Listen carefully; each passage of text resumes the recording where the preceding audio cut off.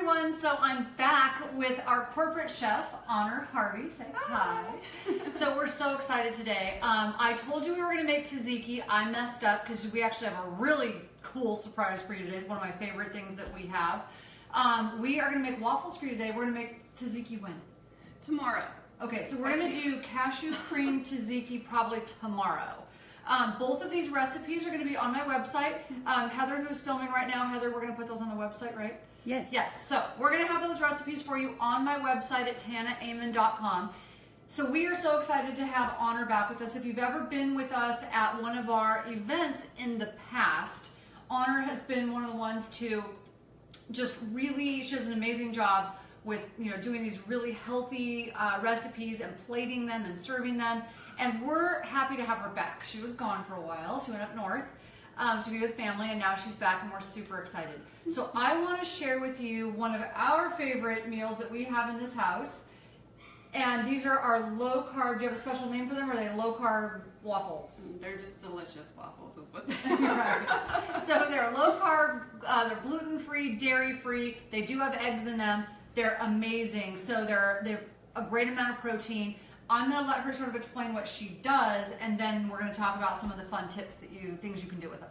Okay, I'm really sorry. I have to run the KitchenAid while I do this a little bit, but I'm going to start whipping my egg whites. So how many egg whites do you have in there? Okay, so I start with 10 eggs, and you have to separate the yolks and the whites and get your egg whites going here because we want to get a stiff peak consistency. So you do it till they peak? Exactly. Okay. And you can put them on high. Okay, and can you hear us okay? Can you hear us okay? Make sure people can hear us okay. It's okay. We'll just ask them. Get a little closer if you have to. I probably should have done that first. Sorry. It's okay. Anyway.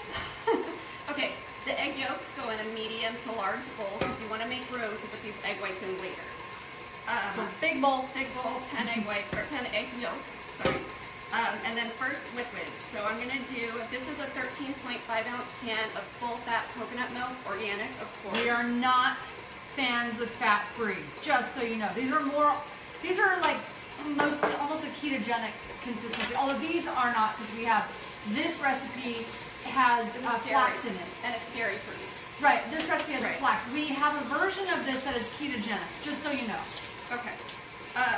And then, so I mix in my liquid. I'm just going to get this going a little bit higher. Okay. So then I have 2.5 cups of almond flour, organic again. So almond flour. 2.5. Half a cup of golden flax.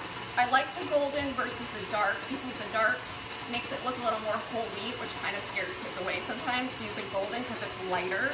But you can do either. Flax is so good for you. So It's got so many cancer-fighting properties. It really increases the amount of fiber in this recipe, so it's amazing, and it tastes great. Okay, 1 teaspoon of baking powder, half a teaspoon of salt. Okay, and then I have 1/4 cup of coconut oil, organic, unrefined. And we're going to mix this all together. I'm going to get this going on high for 1 second. So you don't need an electric mixer? You could use an electric mixer if that's all you have, but I just use this for this. You don't have to. But you need an electric for this. But not for this? No. So you can hand mix this? You can beat your egg whites, but it's going to take you some time if you do it by hand. Okay, so that's all together. And then you just need 1 more second with this. I'm sorry, I should have done this. No, you're good. This is fine. It's actually good for them to see. I don't know about you. I like to actually see how people do things instead of just telling me how they do it. I usually end up just telling you guys because of the time it takes. But I'm happy to see how she actually does her egg whites. Okay.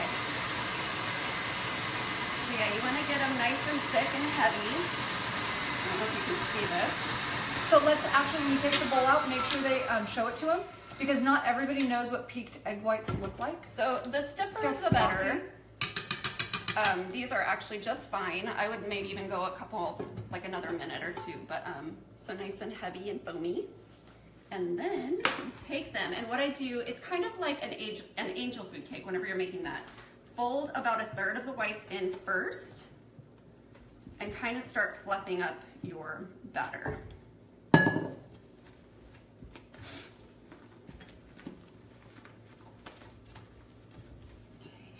then do another third. These are super, super easy and they're so yummy. No, they're ridiculous. So we're a little obsessed with these because I have to tell you, these make the perfect toaster oven breakfast. We freeze them. So we make, when we do it, it might take a little longer than it normally would take to do this because we do, what, 20 or 30 of them at a time. Yes. And then we freeze them. That way we've got breakfast for the gym, we've got breakfast when we're in a hurry. Remember the old Pop-Tarts? Well, this is the healthy version of Pop-Tarts. Pop them in the oven after the toaster oven. We put them in the toaster oven for about 3 minutes and we've got breakfast. And wait till you see the syrup. Oh my gosh. Okay, so side note, if you're gonna make multiple batches, you need to wash this out for your next batch of egg whites because if you don't, they won't fluff up as much. I've tried. Oh, that's a good tip. Yeah, no, good to know. Okay, so that's it. Look how fluffy this is. I have to show them. Look at how fluffy. Like that looks fluffy. I'm gonna grab a cup measure. I'll be right back. Like I don't know. I've never like had them turn out that fluffy. That's so cool. Okay, in the back. So I have a half cup measure. So what I do, I love this particular. I'm gonna get these out of your way. Okay, thank you. I love this particular waffle iron because it makes these perfect little square waffles. I've actually gotten like 3 private chef clients in the past to buy this specific one just because I love it so much. Oh, smoky. But what I do is about a half cup measure. I usually do a little bit of coconut spray, or you can just use coconut oil from the jar. Spray it in there, about a half a cup per square. Okay, so not everybody has this waffle iron. Is it okay if they don't have that waffle iron? Oh, absolutely, of course. Okay. If you have a Mickey Mouse waffle iron, more power to you. But just I'd start out with like half a cup to 3/4 of a cup for like a standard round because it tends to explode because of the egg whites, and I just want to save you on this. So anyway, just kind of give yourself a little more coconut oil on top, and you shut it, and you let it do its magic. Show them the end so result. this is the end result. This is using, actually has cinnamon in it and vanilla and some yeah, so they're a little bit dark because of the cinnamon and the flax, and right? the darker flax, yes. And then, yeah, so that's it. So you just show them the let them go. Oh, and then what we do is as soon as I actually make sure to cool them on a rack because you want to keep them nice and puffy. And then so the air needs to go underneath. Is that exactly? Why? Okay. Yeah, it helps them from falling flat. And then as soon as they are fully cold, you wrap them in plastic wrap. So we wrap. So let me explain to you because someone's going to write in and say something about plastic.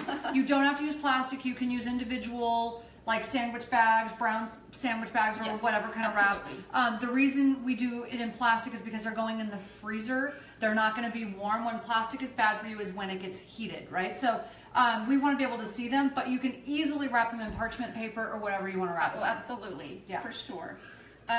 Okay, so let's talk about some options. I love this recipe. First of all, I have to give a shout out really quick to John Jackson. He's an amazing trainer who gave me this amazing keto recipe that I've totally tweaked for the Brain Warriors way. I love you, John, and I'm so excited. That's so awesome. Anyway.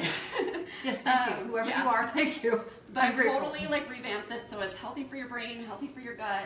Awesome. Anyway, so this is cool because you can do these sweet or savory. So I make these awesome syrups. This is just fruit syrup. This is strawberry, peach, and blueberry.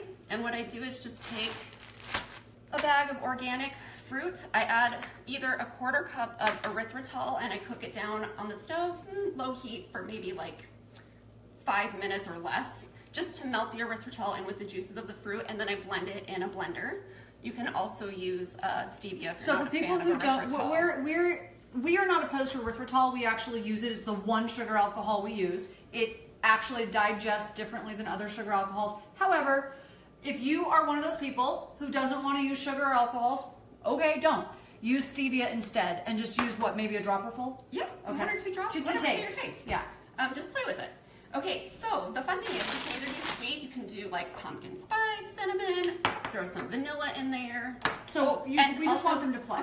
Yeah, or stevia chocolate chips. Oh, chocolate yeah. chip So waffles. sugar-free chocolate chips. Sugar-free, stevia sweetened. Yeah. Okay. So let me ask a question though. If they're going to put cinnamon in there, how much do they use? I'd say like 2 teaspoons. I'd probably put like a tablespoon. I mean, I love cinnamon. We like cinnamon too. It's really good for you. So yeah, so the more the merrier. Okay. I'd say maybe 2 teaspoons to a So tablespoon. why do we have ham and greens So with what's our also waffles? fun is you can take the batter and you can fold in, like I love to do waffles for dinner and do like a waffle with a poached egg on top and like a cashew cream hollandaise sauce. So I'll fold in. That sounds really good. It's so good. Yeah, That's I'll like make it sometime. that's like Eggs Benedict almost. Oh, it's so good. Okay, so you can fold in like some chopped up green onions and herbs, or you can do like ground meat in there and do like a pizza dipper. You can holy do smokes. with like tomato sauce, so it's like a pizza waffle. You can send that with your kids for lunch. Chop my up some gosh. ham. You can do savory or sweet, and I love it. Or throw on some almond butter. So one thing Chloe loves to do, this is Chloe's favorite. She heats up the almond butter so that it's like a dip. So it's like a spread, but it's not thick. It's actually runny. Yeah. And then she also uses that way she uses less. My daughter's obsessed with not having sugar, not even like too much fruit sugar. She's like obsessed over the top. So what she does is she'd rather have the fat from the almond butter and just a tiny bit of the flavor of that. So you can do that too. So she calls it PB&J. It's actually AB&J. Right. But yeah, almond butter and jelly. It's so good. Yeah. So good. So that's it. So we've got your sweet, your breakfast. You can do savory for lunch and dinner or breakfast. Okay, so those are almost done. We're at less than 15 minutes. Okay, right? So we still have to finish the batch. So probably about 15 minutes for a batch. So a couple things I like for this. So like I said, we get up early, we go to the gym, we need something, I need energy for the gym, but I don't have time to make a big breakfast, so I either do a smoothie, but now this has like been my favorite for a while now. This is like one of my new favorites. I've been kind of crazy about them. So they're awesome because we take them out of the freezer, throw them in a toaster oven, and they're good to go. They're just this great frozen toaster meal.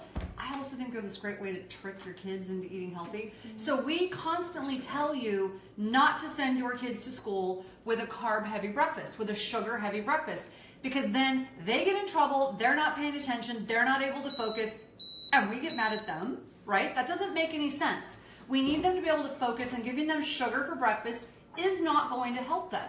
So what we want to do is give them some protein and healthy fat for breakfast. This is protein and healthy fat and fiber. Okay, so the carbs that are in here are mostly fiber, so the net amount of carbs are very, very little. And they taste amazing. Kids think they're getting waffles. They are, but they're getting a healthy version. And they're this fun way for you to get your kids on board with eating healthy. I hope that makes sense. So it's one of the reasons that we do that. And you've got, like she said, all these amazing alternatives. So you can do Eggs Benedict with a cashew cream sauce. Now what happens though? That's another recipe. Right.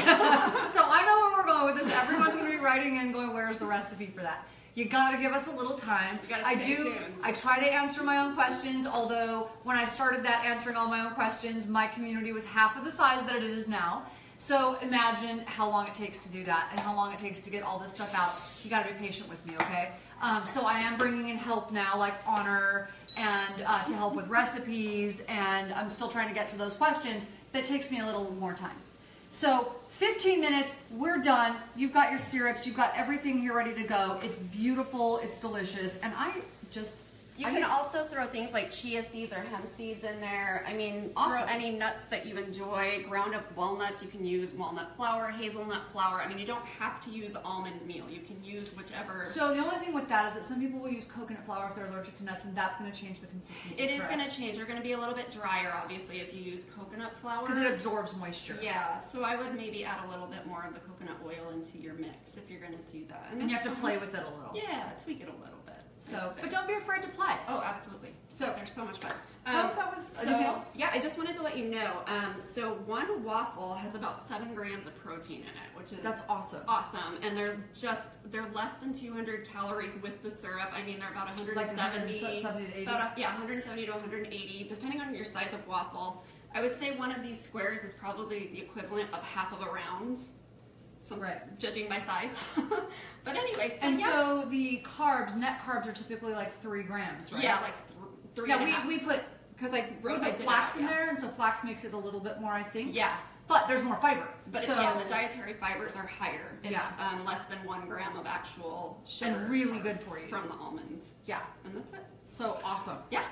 Yay! I get a snack. I get a warm waffle. So hope this was helpful to you guys. Really good idea. Try them for dessert. Try them for breakfast. trying for your kids' lunch. Have a great day.